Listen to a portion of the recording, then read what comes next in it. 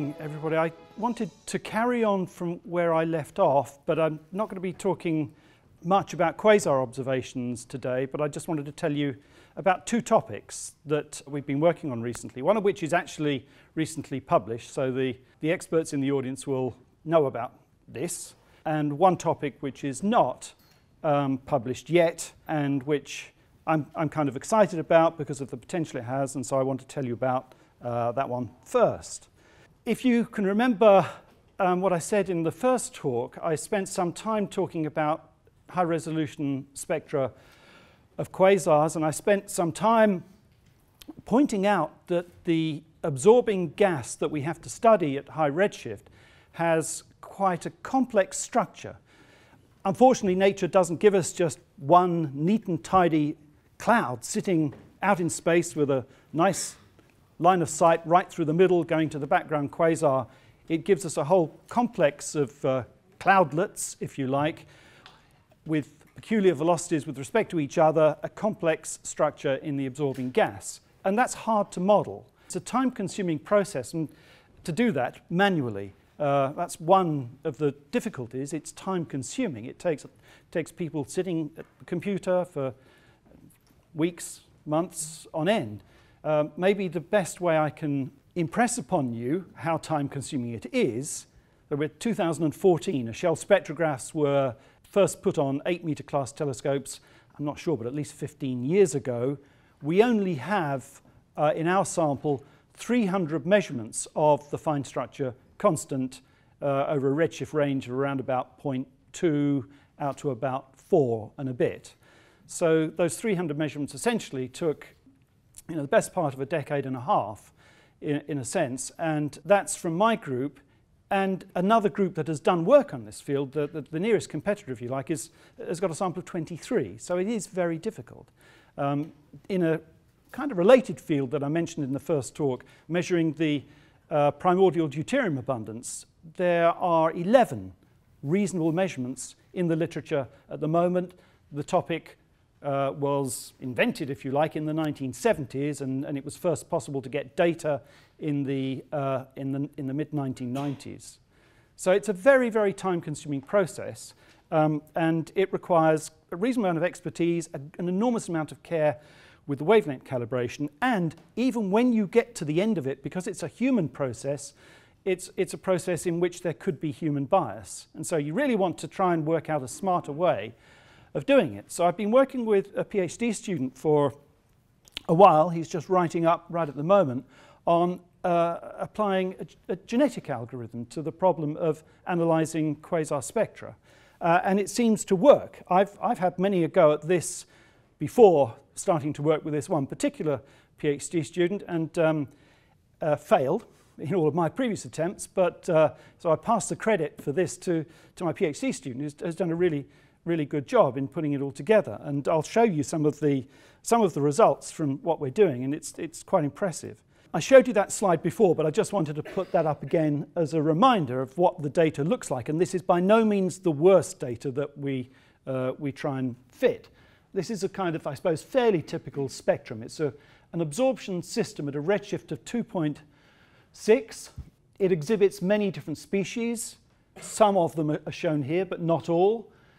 Singly ionized iron, singly ionized silicon, aluminium 3, doubly ionized aluminium, chromium and zinc lines, and others. And as you can see, some of these lines are saturated. The intensity goes down to 0. In those particular lines, there's almost no information about the velocity structure in the gas. And remember from the first talk, we're trying to look at positions of lines. And so if the line is saturated, clearly you can't do that. So it's a simultaneous fit to all of that data at once, which gives you the information that's indicated in the blue ticks above each of the absorption lines. And you can see it's very complicated. The model that you get out in order to get the normalized residuals to be unity is quite complicated, and it is not unique. That's the second problem. I said it was very time-consuming to do something like this. It also ends up with a model which is non-unique. And we'd really like to change that. I mean, we're talking about hundreds of nights on 8-meter telescopes that exists of data of this quality. So it's a huge financial investment. and yet I don't really think that we've yet perfected the analysis methods.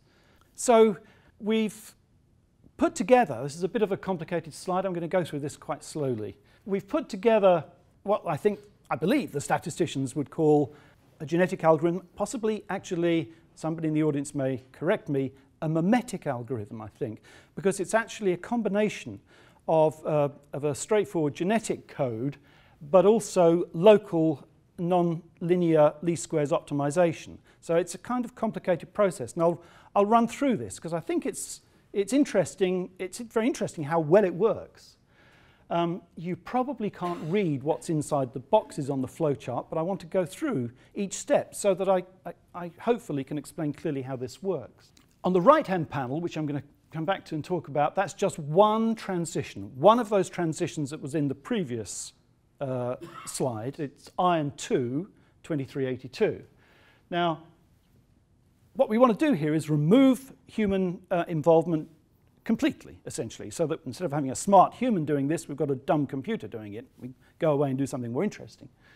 The first thing we've got to do, of course, at least the human does have to put together all the atomic data. We've got to establish a database of the best atomic data. That's an input, a set of inputs to the program. One thing that we haven't yet automated, although it is quite a relatively trivial thing, is to identify all the different species in the gas cloud that is doing the absorption. So, you just look at a spectrum, you've seen them, I've put them up now, it's just a complex pattern of absorption lines, but we have to know what each of those absorption lines is due to. Is it hydrogen, is it silicon, is it oxygen, or whatever. We have to make those identifications. That's I think, a rather trivial thing to automate. We actually just haven't done that yet. I think we've cracked the hard problem first. We want to, of course, know very well all the instrumental parameters. The photons come from the object through a complex instrument onto CCD detectors. We need to know the performance characteristics very well of the instrument, because the goal here is to take the data and fit a theoretical model to it, and one of the free parameters in that theoretical model being the fine structure constant. So we need to establish what those things are, but that's okay, we can do that fairly well. We then need to define the segments of spectral data that we want to produce a model for. That's also a relatively trivial task. And then we want to set up, essentially, not in detail, but a guideline to the model that we want to produce. What are we fitting? We're fitting iron 2, 2382, silicon 2, 1526, zinc 2, chromium 2, etc. We need to establish what it is. That's really, I suppose, the same point as identification. And then we want to, after that, initialize the process by having a first guess at the theoretical model. But that's the bit that we don't want the human to do, because that's where the greatest degree of subjectivity gets in. So at first step, initialization, setup. So the second step is reproduction. So we're going to then start using this Darwinian type of language, the reproduction process. Now, looking at the top panel of the diagram on the right, you can see the black curve is the real data. And you can see a model that's been fitted to it that obviously doesn't work. It's the simplest possible model that we could have fitted. One single absorption cloud to that model. Clearly it doesn't work. In the right-hand column on that diagram are the normalized residuals. The horizontal blue lines are the 1 sigma error contours, and of course with a model like that the normalized residuals are way outside of the 1 sigma lines. Okay, so we want to set up the at each step as we move down that left-hand column of the figure on the right, we want to set up a parent which then acts as the input guess for the next step. So we're building the model up slowly. We want to, in the same language, populate the m by n spectral segments. Now it's m by n, so it's a multidimensional problem, because I'm only showing in the plot on the right one single transition, but there could be 10, 15, 20 different transitions, or in the case of some analyses, for example, molecular hydrogen, even hundreds. And each of those spectral segments will have a finite number of pixels in them. So there's quite a lot of data that goes into the fit. So at each iteration, moving down the left-hand panel of the figure on the right, build up the model in an intelligent way so that we end up with something that's as good as a human can do at the end. And so it's very simple, actually. So we start off in the top panel with one single gas cloud fitted to the data. But you can see the green vertical tick in the top panel, the one marked number 1, and there's only one of them. But in fact, that's the best one. So in fact, there were a large number of trials for different positions of the absorption line with a local nonlinear minimization at each of those, and then a statistical test to find out the best of that family. So you're seeing a tiny subset in the diagram on the right of the whole process. Third step, mutation. Increase the model complexity, adding additional absorption components. Next step, fourth step in the blue ellipse, local nonlinear least squares optimization of all of the m by m models. Don't forget there's a whole set of those that's being fitted simultaneously. Selection, then from the m by n, pick the fittest lowest chi-squared model, and then finally evolution. Check that the selected model against the stopping criteria. Now, so there's certainly some human input there. You've got to define the criteria that you use to tell the computer when to stop when you've got an acceptable model at that generation, 1 to 20. What you can see as it goes through, so you can see the normalized residuals. It's probably more interesting to look at the column on the right first. The normalized residuals become as good as you need. They're essentially, by the time you get down to generation 20, they're as good as a human could do. And it's a reproducible process because the parameters are all fixed.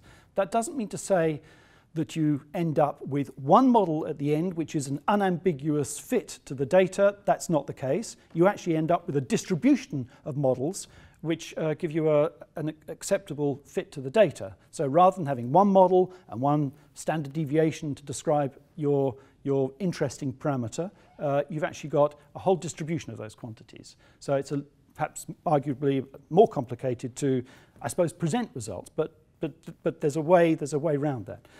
So just before I move off, so you basically trial all positions at each step, local minimization each time, and gradually adding parameters as you move forward. Parameters can get excluded.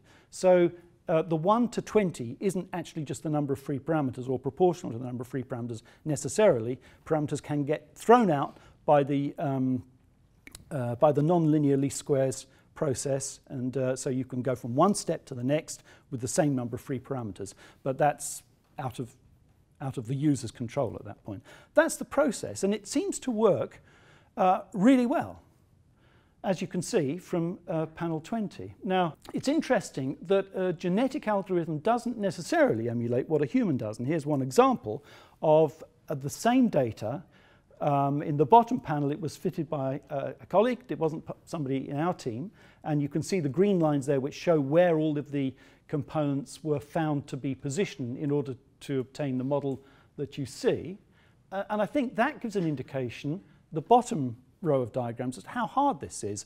Because if you look at the normalized residuals, they're reasonable, but they're not great. Whereas at the top, same transitions using this algorithm, if you just line up with your eye where the green bars are, you can see that the structure is quite different in some cases, and you can also see that the normalized residuals are very good. So this potentially is an enormous time saver and could speed the whole process up, but also make it far more objective than we've achieved so far. So when you solve then for the fine structure constant, now rather than having a single value, you've got a distribution of values for every generation. So for every position down that panel on the right, you have then a distribution of alphas. And it kind of looks a little bit like that for that particular system. So vertical axis, fractional change in the fine structure constant in units of 10 to the minus 6, and then that generation number moving along the right. So moving from right on the left-hand side with a totally inadequate model with a generation 1, where the points are actually for generation 1, only 2 of them have appeared within the scale plotted, but many of them were outside. And then as you move along, you can clearly see that they start to tighten up. And interestingly, once you get beyond, in this case, generation 11, things tighten up. Where the heavy blue circles are, there are a lot of points sitting on top of each other. There's some scatter, but there's rather a large number of points sitting in the same place. And visually, you get the impression that the thing stabilizes as you get into the green region. I'll say more about the green region in a minute, but not yet. It's interesting that it looks like, with this procedure, that the solution for alpha is quite stable to the first guesses, in the sense that once you get to some particular point, which is clearly quite close to where the normalized chi-squared has reached unity, not surprisingly, the value of alpha doesn't change. And that probably wouldn't have been obvious. I don't necessarily think I could have predicted that. I think I understand why in retrospect, but I would not necessarily have predicted it. The reason is just simply that as the procedure goes through, as it builds up, it turns out that in a natural way, each successive addition of a component to the model is less important in the determination of alpha. It gets the strong lines first, in other words. And so it reaches a kind of nice stability. Now, we haven't analysed yet the entire database using this method, because this is really work that's not yet complete. But we have done quite a few, 20 or so, something like that. And this seems to be a common characteristic, that we meet this stability, which is rather comforting, because it means that, actually, even if it was a human doing it, it probably wouldn't matter too much, we'd get the right answer. So you end up, when you finish a calculation, with an enormous amount of data, because you've got thousands and thousands of model fits to the data. And then the question is, what do you do with those? How do you pick the answer? What is the answer? It's not really anymore like sitting down, and fitting one model to a set of data. You've now got thousands of models to pick from. How do you pick them? And so you have to do post-processing statistical tests. And so we did get just a little bit over-enthusiastic about this, actually. We started with the normalized chi-squared, just check what the normalized chi-squared does at each step, and you saw the red curve in the first plot, and then we looked at maximum likelihood, but of course that's really just the same as chi-squared anyway if the errors are well behaved, and then we looked at the f-test to see whether we get a different solution to that, and then we looked at the KK information criteria. Some people like that a lot, but some people don't like it. And if you don't like that, you probably wouldn't like the AICC either, the corrected AKK information test that penalizes in a different way for the number of free parameters that you put in iteratively as you build up your fit. Or you could go with the consistent AIC. We had to go at that one, had a look at that. And now some people like Bayesian information statistics. Other people start to feel slightly nauseous when they hear about them, and so we had a look at that one. And if you feel nauseous about the Bayesian information criteria, you're probably going to be running for the bathroom with the AKK Bayesian information criterion. We had a look at that one just to see what we would get, and so on. Focused information criterion. We actually did really get a bit silly at this point, I think. The Hanan-Quinn information criterion. It's all right, it's coming to an end. Minimum description length, and HBF, I can't even remember what that one is. Focused information, anyway, etc. Right, so we did actually look at all of those statistics, but there is a serious point in there. The error arrays in the data that we're dealing with aren't necessarily well behaved. They are not independent. The data points that we have are not independent data points. The spectra have been through a considerable amount of processing, rebinning, calibration. They're not simple photons in buckets. And so you really do want to explore different statistical tests. But I don't think you need to have gone this far, but I just put it in for fun. But anyway, we actually took it further and quantified the whole thing. There's a table with a whole lot of information in it. Now, on the left-hand side, you can see the generation number. It goes from 1 to 30 here. Basically, didn't change much after 20, so we didn't plot that for the plots that I've showed. Chi-squared, I don't know if you can read the figures actually, but you can see it stabilize very nicely once you get to about generation 11. Chi-squared, the number of free parameters you can see build up from each generation. 4, 7, 10, 13, 16, 19, 22, 25, 20. So actually there are some jumps when it wasn't necessarily just adding in one extra set of 3 parameters. And so on. And then the rest of it are actually, those are all the statistical tests. Now, you can take a diagram like that and then define essentially an interesting region, if you like, for the set of data that you've got. And so that rather nauseous-looking colour chart attempts to do that in some way. But rather than go into the details of that, we essentially just wanted to try and establish a range in generation that would give us what we might regard as an acceptable set of models. That then gives us a distribution of results. Now, that's where we got to on that subject. We haven't applied this to the entire database, but that's our next step, and it does seem to work, and so we will be able to just emulate everything that we've done with the quasar data and see whether we get the same, which I suspect that we will. At least now, it won't take several years to do that. To run that software on the entire sample is a few days processing, with nobody attending it, essentially. I want to move on to a separate topic. I just wanted to introduce that as an idea because clearly finding a dipole in alpha is a controversial thing, and we've been trying quite hard to make it go away, essentially, and so this is part of that. That's part of that attempt. Something else that we've done recently, changing topic for the second part of the talk, is to ask the question, John Barrow's suggestion actually, as to whether alpha could be varying with gravitational potential. And one interesting place that can be looked at is in the photosphere of a white dwarf. So there's one particular star that's been studied for this, G191b2b. Including me, three of the co-authors of this paper here. Just a quick reminder for those who would like it as to what a white dwarf is. White dwarf is just a star in the final stages of its evolution in the mass range about 0.07 to 1.4 solar masses, supported by electron degeneracy.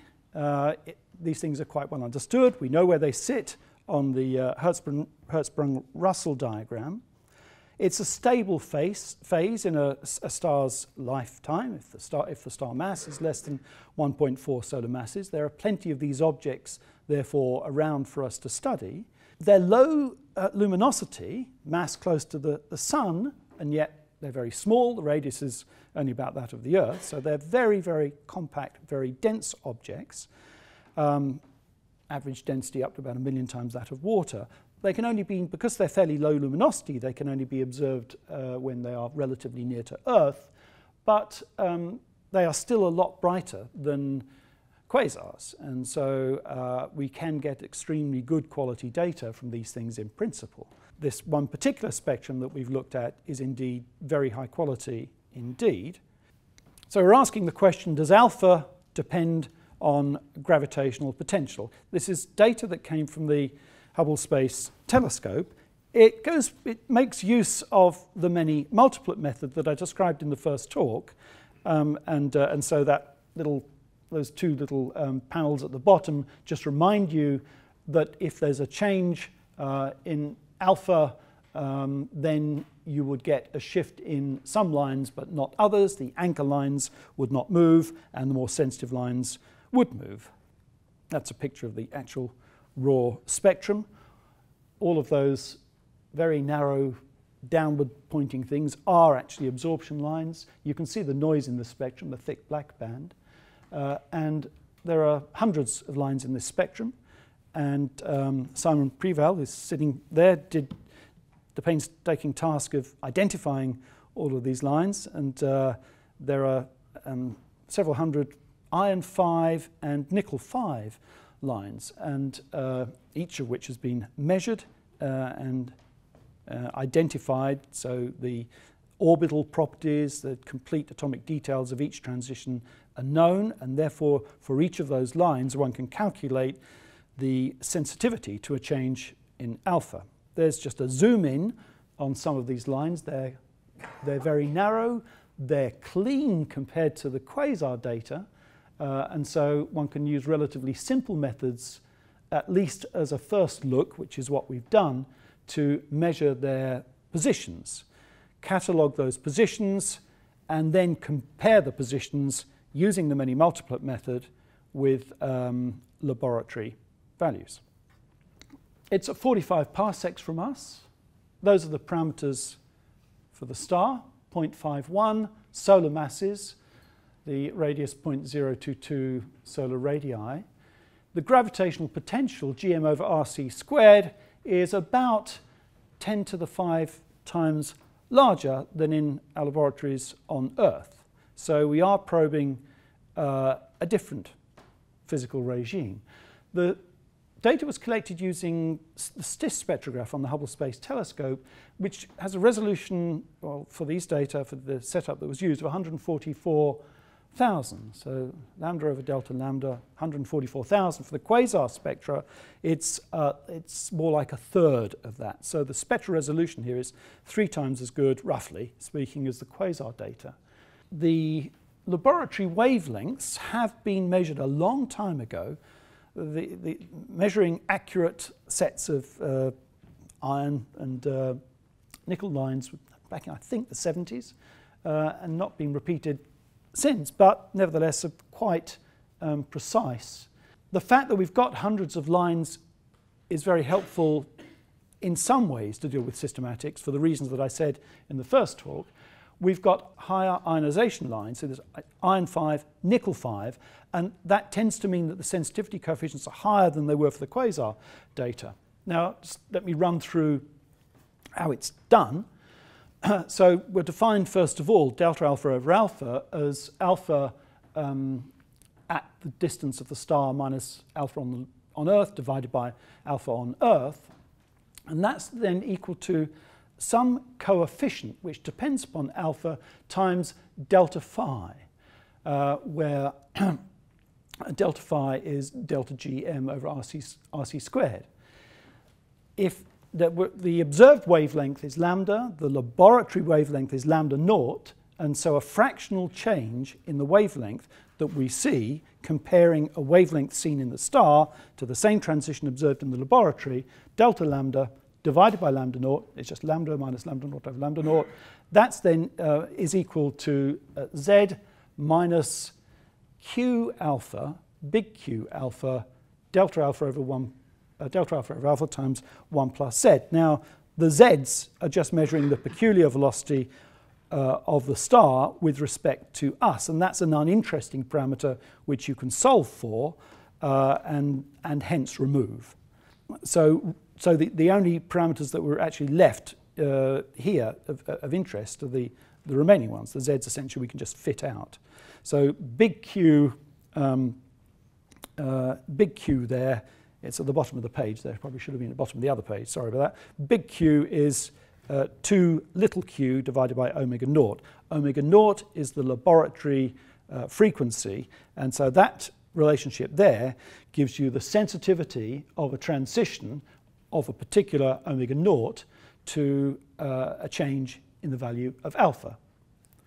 You can parameterize the sensitivity of each transition as put in the first equation. Little q is d omega over dx, where we are talking about very small changes in alpha, and the x in this case is just equal to alpha over alpha naught squared minus 1, which for small alpha then is approximately 2 delta alpha over alpha. Now, the star's got a, the lines will be shifted with respect to the laboratory wavelengths, and well, what shifts them? There are three things which shift the lines. One is just the straightforward Doppler motion of the star. That's fine, we can just solve for that, that's uninteresting. The second one is a gravitational redshift, which is also fine, because basically that's just another contribution to a shift common to every line. The third thing, though, is the third thing that would shift the lines is any possible dependence of the line position on alpha, or in other words, any dependence of alpha on the gravitational potential. So we can parameterize that shift as 1 plus z is equal to omega naught, the laboratory frequency, z redshift, omega naught plus qx divided by omega. And q, of course, the things that we have to calculate to do this. Finally, then, if we just want to relate the laboratory wavelength to the observed wavelength in the photosphere, then it's just delta lambda over lambda naught is lambda minus lambda naught over lambda naught equals z minus, well, I went through that one already. Okay, so what you can do then is plot delta lambda over lambda against q alpha, because the slope of that, as you can see from the last but one formula on the page, will give you a delta alpha over alpha. So it's a simple measurement to make. No need for the complex modelling that we have with the quasar data, so it's rather nice in that respect. Unfortunately, you get something that looks like that. It doesn't make any sense at all when you do this with this spectrum, and this is the only spectrum it's been done with. So you get, for the iron 5 points, and there are far more of them, as you can see, one slope, and for the red points, which are the nickel 5 values, a different slope. It may look like the line doesn't fit the data very well, but if you look carefully, you can see there's a kind of dip to Q of about 0.08 to 0.09, and that brings the line down a little bit, but the two don't seem to be very consistent. If you actually just, with the raw data that present alpha, you get 4.2 plus minus 1.6 units of 10 to the minus 5 from the iron 5 lines, and minus 6.1 plus minus 5.8, so opposite sign for the nickel 5 line. So that's rather disappointing. It doesn't make much sense. There is obviously something wrong, because you would expect all those points to sit on top of each other and have zero slope if alpha was the same as on Earth. Or if alpha was different, you would at least expect the data points to sit on top of each other, whatever they were going to do. So where's the mistake? Now, when we wrote this up, we actually said we thought the laboratory wavelengths were wrong. And I actually changed my mind. I don't think this is the explanation at all. This just seemed to be a kind of easy explanation to begin with, but I think it's a little bit more interesting and probably a bit more challenging than that. If you actually look at the residuals about the best fit straight line, averaged over both slopes, you get something like 0.03 milliangstroms, and the formal error bars quoted in the laboratory wavelength tables that are in the literature is 0.04 milliangstroms. So the scatter that you see, at least about a best fit, is very slightly smaller than what you would have expected on the basis of the published uncertainties. That kind of suggests that maybe the laboratory wavelengths are okay. It doesn't say that conclusively. I think it probably just hints at it. But the other way that one could get a result like that, which it really is peculiar, is to have a non-linear wavelength distortion in the spectrum. Now, enormous care is put into calibrating these data. I'll talk about how it's done in just a second. And so this is quite a surprise if that's the case. Nevertheless, if you had a nonlinear wavelength distortion, incorrect mapping between the real and the observed wavelengths, then that would certainly mess things up. But for these data, we don't have any clear independent means of checking that. But there is a clue as to what the explanation is, and it's in this plot. So in this plot, this is delta alpha over alpha against lambda naught, the rest frame wavelength. And well, you can see that the first noticeable thing is that, of course, the wavelength, the distribution in wavelength of the two species is quite different.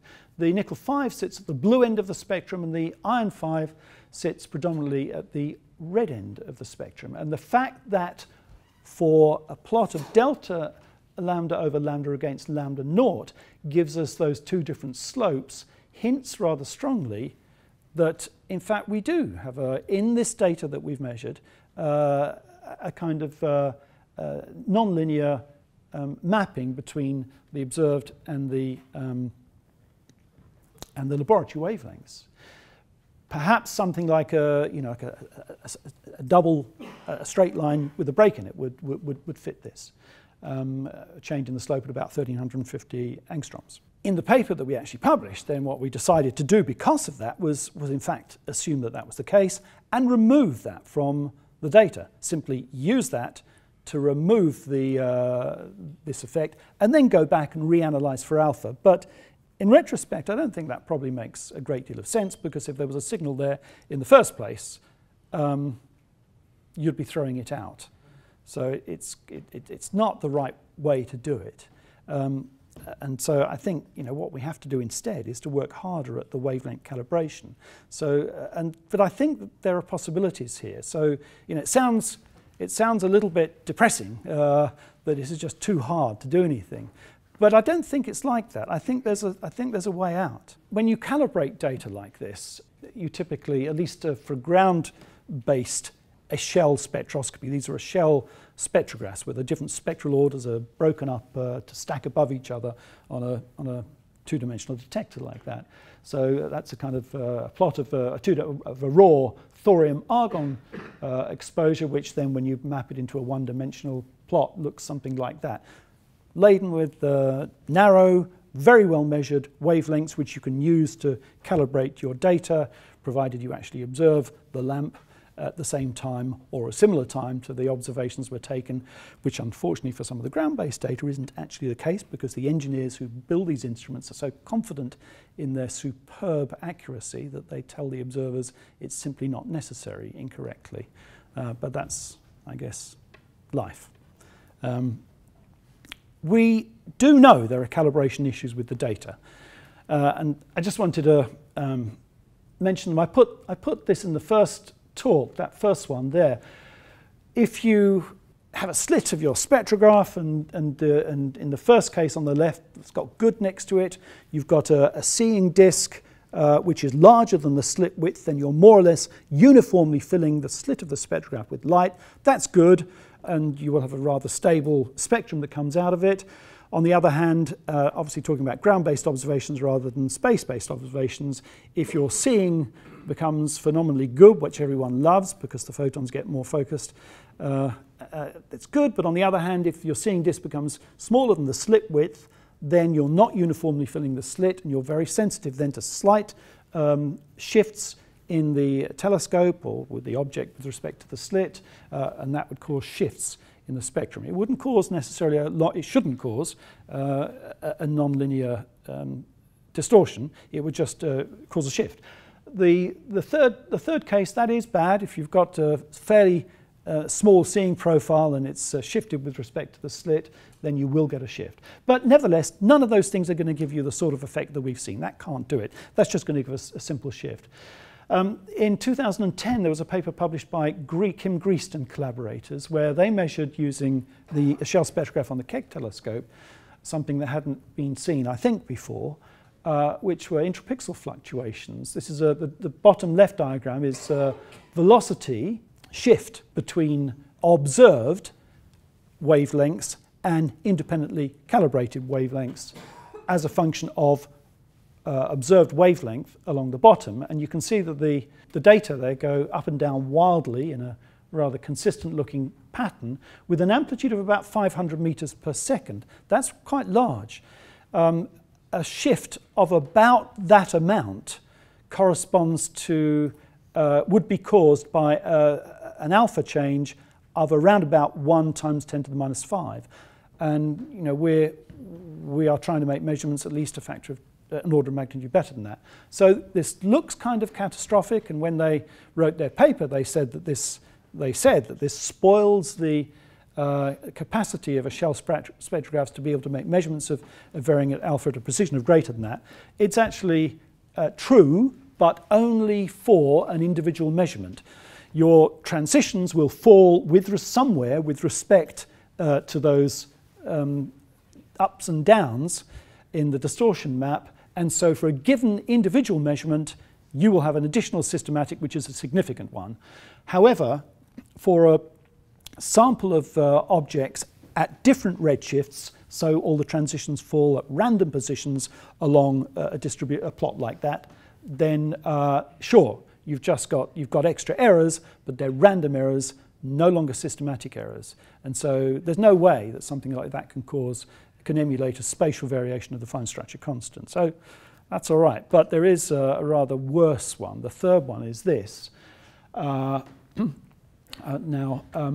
This is a really interesting little experiment. I think, to my knowledge, Paolo Malaro, who's sitting over there, was the first person to try this, and then it's been reproduced. I meant to put the reference up there, but forgot, by Ramani and others and colleagues. What they did is, I think inspired by Paolo's first measurement, is to go away and observe asteroids. So the idea is simply that the asteroid reflects the solar spectrum very nicely back into the telescope. The orbital characteristics of the asteroids are very, if you pick them carefully, very well known. And so you can at any time know their radial velocity down to something like, I think, 1 meter per second, which is very small in the scheme of this type of observation.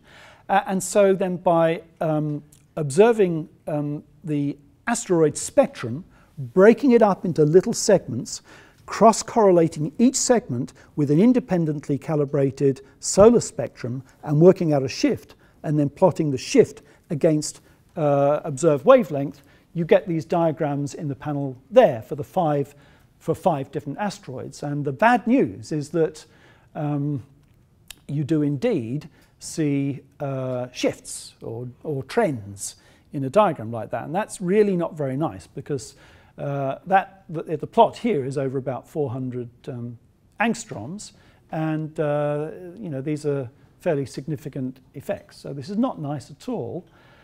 And the bad news from the point of view of quasar spectroscopy is that nobody observed asteroids at the same time that they were observing the quasars. And so it's simply impossible to go back to the quasar data and make corrections like this, because unfortunately they seem to be time dependent.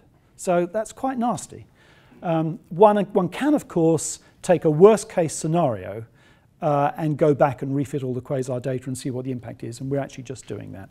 So this is rather unfortunate, but all is not lost, because it's not realistic probably to go back and ask the 8-meter time assignment committees to just simply go away and redo all the quasar observation, either taking asteroid observations or using some other calibration method, which you can be sure is going to get rid of these large scale distortions.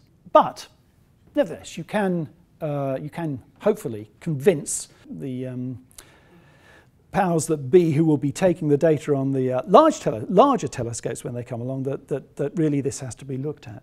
But in the meantime, we can certainly, in principle, go back and reobserve something like this white dwarf, G191, but with asteroid observations, for example, and just see what happens to that strange set of points for the iron 5 and the nickel 5 lines. And we were Simon and I were just talking about that yesterday, and putting in a Hubble Space, probably we'll put in a Hubble Space Telescope to request to do that. So I think that would be a very interesting experiment, probably make about an order of magnitude difference to the constraints on delta alpha over alpha as a function of gravitational potential that I put up. That's all I wanted to say scientifically. I just wanted to end up with something which is more of an entertainment piece.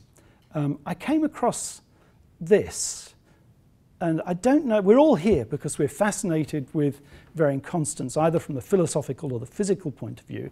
And I happened to stumble across it. If you've never seen this, I think you're going to like it.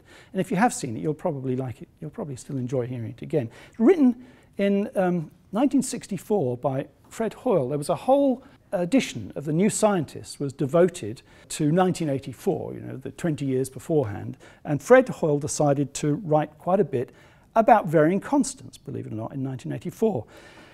A new physics out of astronomy. And he says this. I want to read this out to you because I think it's lovely. He says, so I haven't started the beginning, even though there's quite a bit here. Turning now to the relation of astronomy to physics, in recent decades, physicists have tended to view astronomy in a rather unfavourable light. Astronomers are thought of as queer people, sleeping all day, living on mountains, given to wild assertion and never concerned with anything fundamental. Insofar as it derives from a respectable source, I note he doesn't name the respectable source, this view is based, I think, on the following argument. Physics is concerned with particles and with their interactions. All interactions are local and can be discovered by local experiment. Hence, all physical laws can be discovered without stirring outside the laboratory. So astronomy can have nothing fundamental to offer. For myself, I do not concede this argument. What can one hope to discover by local experiment except local couplings between particles? Long-range couplings, such as those envisaged, in which local forces might be determined by the nature of the universe as a whole, would stay untested, since we cannot shift the whole universe around in our experiments. If both local and long-range couplings exist, and the latter are undiscovered, fundamental physics will remain a hodgepodge of elegance and ugliness, as full of prescriptions as a chemist's shop, exactly as it looks today. And physics is indeed appallingly ugly, with the strange numerical values it finds for its various coupling constants and other quantities. My suspicion is that important long-range couplings do exist, and that many of the quantities we normally think of as constants are subject to a slow variation with time. By a slow variation, I mean slow compared to the rate at which existing galaxies are moving apart. On this basis, the precise values of some of the key constants of physics would have no absolute significance. They would simply belong to the epoch at which we happen to live.